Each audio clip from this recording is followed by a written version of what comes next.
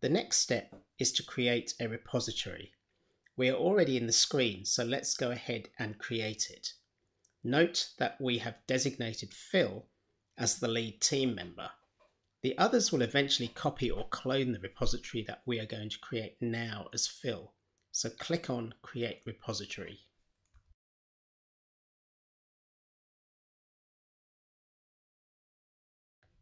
Let's fill in the form.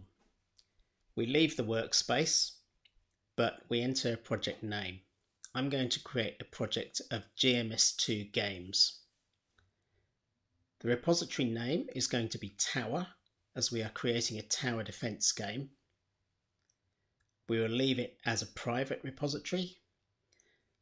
And let's leave all the other defaults and then click Create.